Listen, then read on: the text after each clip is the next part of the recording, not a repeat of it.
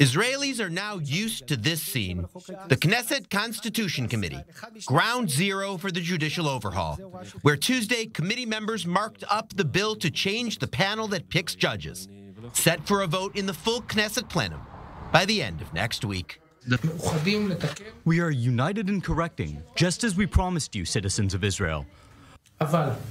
But it is important to us to make sure to do so responsibly, in a balanced way that takes into account the views of our brothers who do not agree with our positions.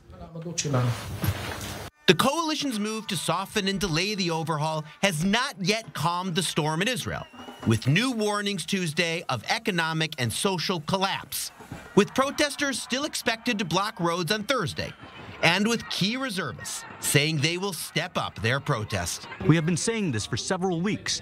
The People's Army can only exist in a democracy. If the laws are enacted, we and tens of thousands more who are with us will stop volunteering in the reserves. In principle, the coalition is still set to pass other parts of the original overhaul after the Passover recess. In practice, the expectation is that they too will be whittled down. And then the question will be whether the storm dies down too, or whether the intensity of feeling in Israel continues to shape the country, and whether the Supreme Court decides to strike down a law on how its justices are picked, leading to a true clash between the parliament and the court.